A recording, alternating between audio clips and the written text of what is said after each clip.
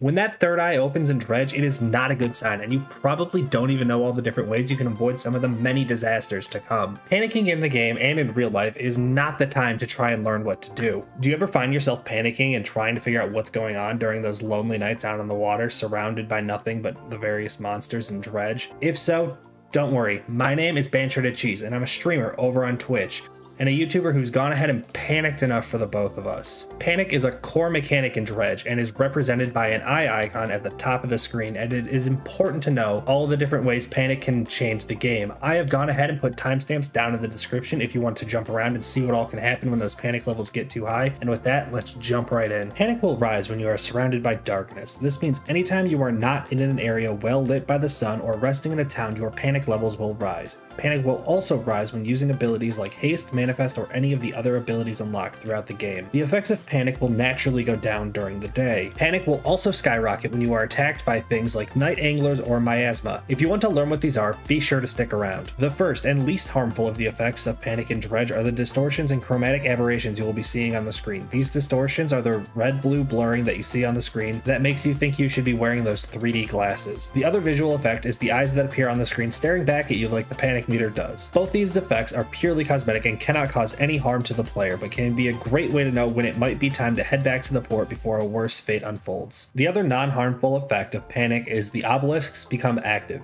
These black rocks can be found around the map and give the player the option to place their hand on the rock, and typically does not lead to any further information. With high Panic, they will become active and start glowing, and when you place your hand on them, you instead get a unique text based on the locations. These dialogues you can discover will help you discover more information about the local areas. For example, the obelisk in the abandoned resort in Stellar Basin will reveal the reason the resort is now abandoned. These obelisks are a great way to help keep the mood and feel of the game as eerie as possible, so feel free to stop by some of them if you're feeling a bit too relaxed while cruising around in the game. One of the only challenges you will face during the day are crows. These blackbirds are notorious for attacking your ship and stealing their fish. When a crow attacks, it will swoop down and grab as many fish as it can from your ship before flying away. This can be a frustrating experience if you already spent a lot of time and effort catching fish. However, there are ways to prevent this from happening. The ship's foghorn or banish ability can chase off the crows and prevent them from stealing anything, so feel free to let that road rage you have been holding in and really lay into that horn.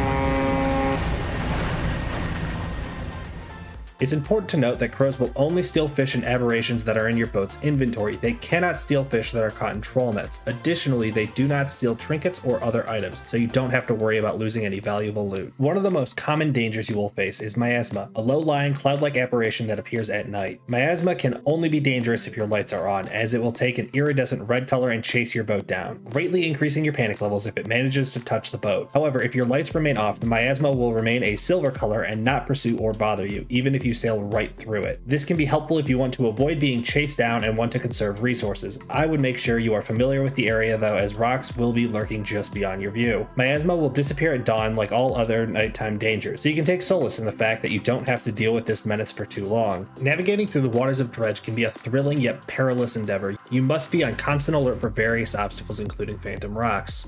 These phantom rocks are only visible when in a state of panic. When panic sets in, the rocks materialize, lurking beneath the water's surface, ready to wreak havoc. The danger lies in the fact that these rocks are invisible under normal circumstances, making navigation through unfamiliar areas particularly treacherous. These rocks do not go away by turning off your lights, and you will still have to navigate around them. It's a strategy that cautious sailors should avoid when trying to navigate through hazardous zones, including the Maros, as concealed phantom rocks still pose a threat. The Maros, known for their challenging conditions, require even more careful navigation. It's still important to remain vigilant and rely on other navigational cues to avoid potential dangers in this area where there are lots of real rocks ready to cause your demise. Waterspouts are a common occurrence in the waters of Dredge. While they may seem intimidating, they are usually easy to avoid and don't require much effort to deal with. However, when it comes to aberrant waterspouts, things can get a bit more complicated. Unlike regular waterspouts, aberrant ones will actively chase you down for the entire night, making them incredibly difficult to avoid. You should exercise extreme caution when navigating through an area with an aberrant waterspout. Not only can these waterspouts cause significant damage to your boat, they can also induce panic, making them even harder to avoid. Fortunately, there is a solution. The banish ability can be used to kill the aberrant waterspout and put an end to its relentless pursuit. This ability can be a lifesaver for anyone who finds themselves being chased down, or you could spend the entire night trying to actively dodge it like I have done.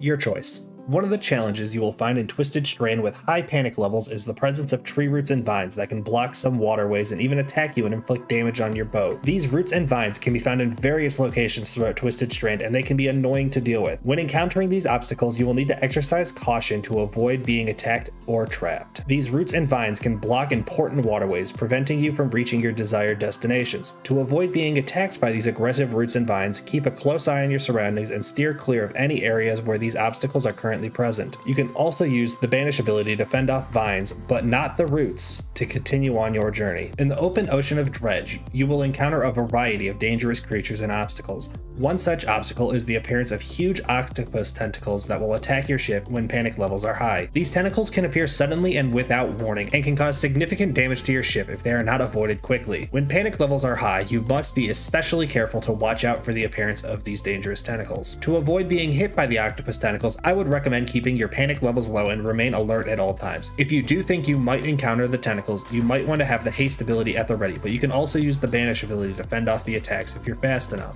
One of the first monsters you may encounter is known as the Night Angler, or Ghost Ship. This enemy appears as a ghost ship in the distance, but its true form is that of an enormous ship-eating anglerfish that will chase and attempt to attack your ship upon detection, damaging the hull integrity and increasing panic. The Night Angler can track your ship using the lights and foghorn, making it difficult to avoid once it begins chasing you. However, players can avoid detection by shutting off their lights and minimizing movement. When the Night Angler appears, be prepared to outmaneuver it. Its speed and toughness make it difficult to avoid in the early game, but you can use a powerful engine to stay ahead of the enemy and escape its clutches. After upgrading your ship engine enough, escaping the Night Angler becomes somewhat trivial. The Night Angler appears after 8:30 p.m. and will give up chasing the player ship after 3:30 a.m. if it is chasing, and disappear completely after 4 a.m. Be sure to listen for a horn-like sound when the Night Angler spawns, as this can alert you to its presence and give you time to prepare for the encounter. And by prepare, I mean get out your own foghorn and play a little tune so it can play it back for you. The Phantom Shark is an intimidating adversary that you will encounter in several locations throughout Dredge. This elusive predator is known to appear all over the map when your panic levels are high, day or night. The Phantom Shark is notoriously fast and can quickly close the distance between itself and your ship. However, there are methods to deal with this dangerous foe. The Banish ability is one effective way to defeat the Phantom Shark. I prefer to keep haste as my active ability, and when I see the shark, I just head straight at it and just play a game of chicken, turning away and using the boost from the haste ability at the last second, but there's a bit of risk involved in that. Despite the available options for dealing with the Phantom Shark, it is important to keep in mind the high level of danger it possesses. Its incredible speed and agility make it difficult to evade, and its presence alone can increase your panic levels. With this in mind, it is crucial to remain vigilant and prepared when exploring areas where the Phantom Shark may be encountered. That is everything you need to know about the effects of panic. Feel free to let me know down in the comments if I forgot anything. Don't forget to subscribe for more tips and tricks. Feel free to check me out on Twitch if you want to watch me try and learn all these strategies live, and I will see you next time.